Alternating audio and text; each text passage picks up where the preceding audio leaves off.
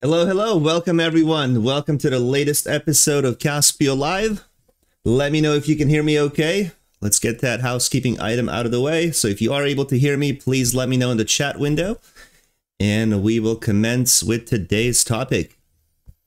Hey, Judith, Brian, good to see you. Welcome back. Excellent. I'm still not used to just having a mic in front of me. I've always had my headset. So now that I don't have something on my head, it feels a little bit weird. Loud and clear from Tokyo, Japan. All right. Hey, King Capo. Good to see you as well. All right. So today's topic is going to cover one simple task. Simple, but there's some clever functionality in there to show and hide elements on the report. And it was brought to me by somebody, one of the attendees, who will remain anonymous. I'm not going to mention the name, but hopefully they're here today in today's live stream to see how we can show and hide data on the report based on a few criteria. So one of them is a checkbox, and the other one is using a task to check for if 90 days have passed. I want to have that report. I want to have that data show up on the report. So I'm doing it quarterly, but you can change that to semi-annually or annually, depending on how often you want that frequency to be to show and hide the data on the report. And I haven't done that before, so I thought it was really interesting. So if anyone in the live stream has an idea for a trigger or a task, send that to me via email, because I've done now, I think 2 or 3 classes on triggers and tasks. So we've covered just about all the elements, from sending SMS to sending email, to using copying data from one table to another, to joining table. We've pretty much exhausted all of the elements that are available in both the triggers and tasks. And I'm running out of ideas for what I can do. So if there's a specific use case and you want me to cover something for your own needs, send me an email, let me know what the workflow is, and I will talk about it in our live stream. But you can extract what we've done in the past, even though it may not be for the exact use case that you might have.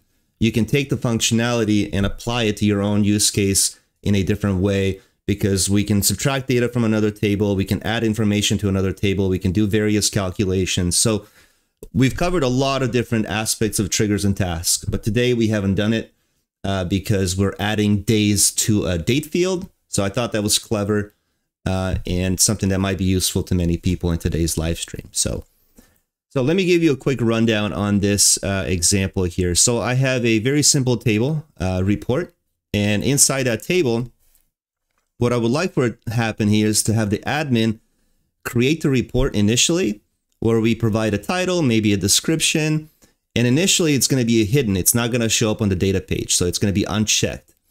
Later on, employees are going to add their notes, and then we have the date created field, and then eventually the employee is going to say and check, okay, I completed the report. I no longer want to see that on the data page.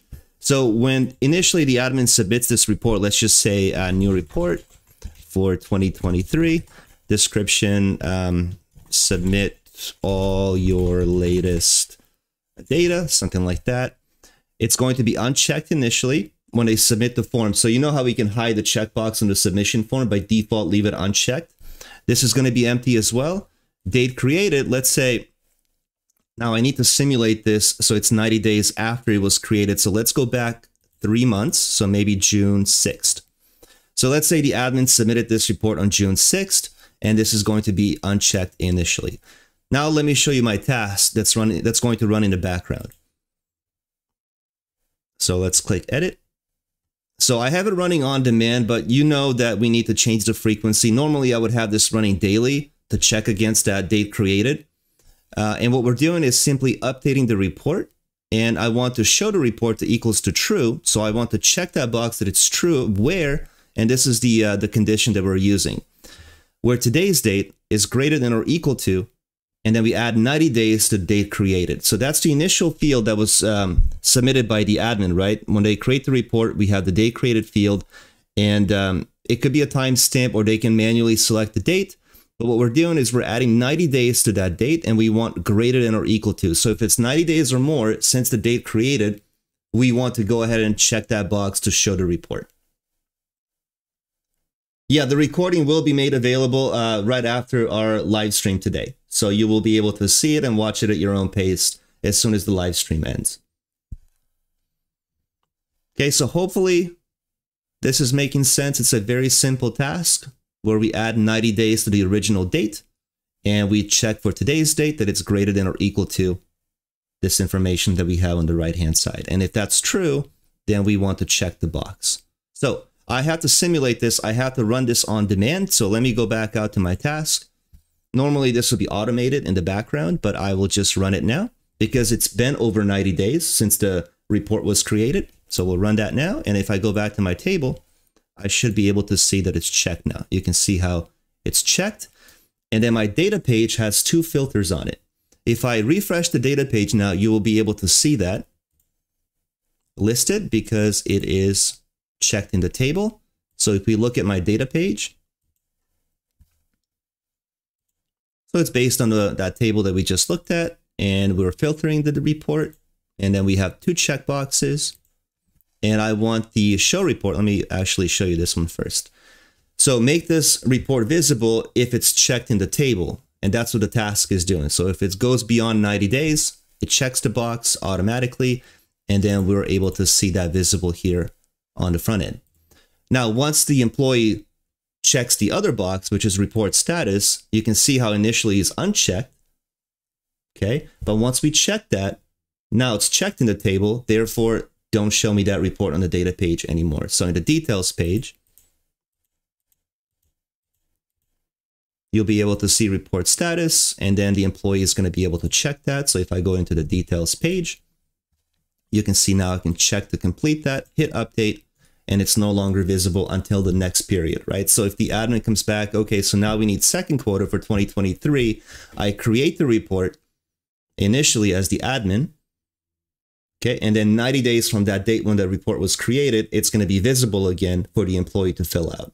So this is how I work that out on my end.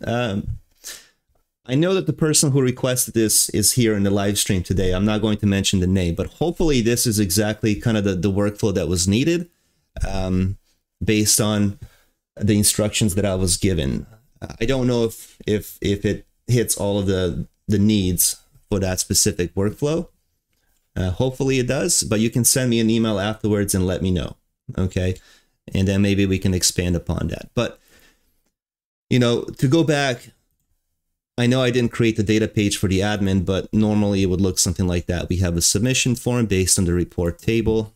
Create a report just to show you this as well. So we'll just do blue, English localization, hit next. Let's include all the fields in the form. So the admin is going to create the title, maybe a description. Show report does not need to be on the form, okay? Because that's the task is checking against that checkbox. So that does not need to be on the report or on the submission form. Employee notes also does not need to be. Date created. So yeah, this will be a required field. So we need to know when the report was initially created. Now you can manually select the date as the admin, or you can just turn that into a timestamp, and it's going to basically stamp the date once that form is submitted. And then for report status, this also doesn't need to be on the submission form either, because initially both checkboxes are going to be unchecked. So we can remove that as well. So now when you hit finish, and let's say you log in as the admin, you're going to be able to see this form where you create the report. So let's just say title, I don't know, second quarter of 2023. Description, and date created is today. So now today's date is September 13th. So now 90 days from today's date, which will be December 13th or, sorry, December 13th or later, that report is going to show up for the employees on the data page for them to fill out and complete. Okay, so it's just a nice way to add days to the actual date that's in the table, and that allows you to check against other things in the table based on how many days have been added. So it's a very simple task, but it can be used quite frequently in many different use cases if you're doing something with the date field. And that's all I had for you today. This might be the quickest live stream that we've had. So unless I get a specific use case from you to do in the live stream, which I'm happy to take, just send me an email, let me know what you would like to do. Because like I said in the beginning, I've covered so many of these different triggers and elements that are available, from sending SMS to sending email copying data to a different table, joining tables together to grab information from other tables. Even if you want to challenge me with something complex, I can email you back and let you know if it's possible or not possible. So just let me know what your needs are for the triggers and tasks, and I'm more than happy to bring this back in a future live stream session.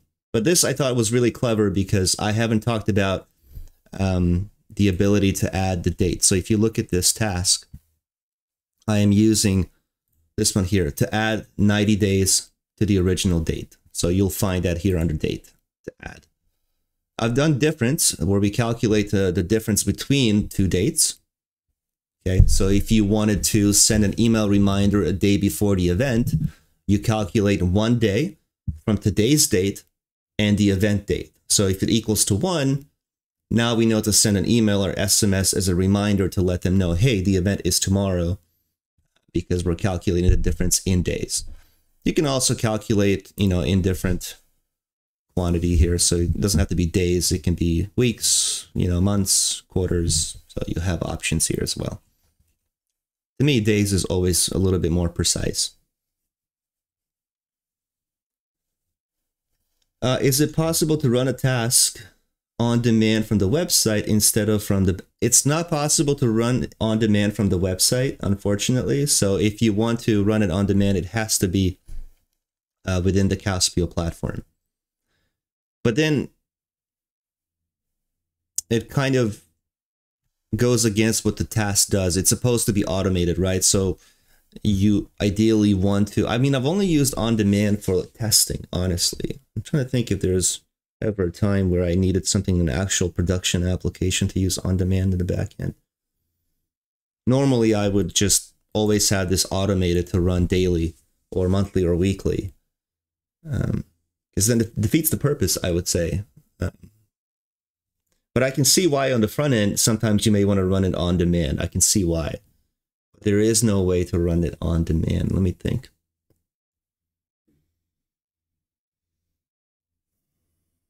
The only on-demand thing that you can do is with triggers, not tasks. So based on submitting something or updating something, then you can have something else happen in a different table.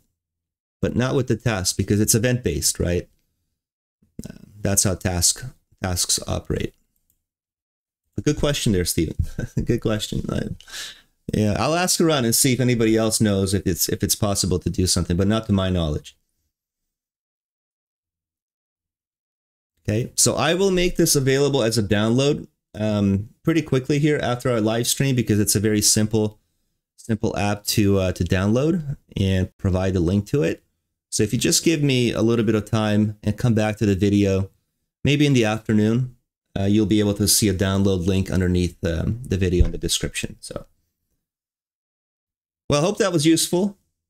I won't keep you any longer than we need to. So if you want to see something else in the live stream, send me an email with a specific use case, even if it's, most people who don't have a database background struggle with setting up the tables. Now, I'm not going to build all the tables with all the fields, but I can at least provide you with the structure in the live streams. And I always like those suggestions, because I think people learn a lot from knowing how to set up database tables and complex many-to-many, one-to-many. So if you have an idea or a vision or something that you want to create, but you're not sure how to set up the tables initially, because that really is the critical point in Caspio or any database-driven platform, is to set up the tables correctly initially.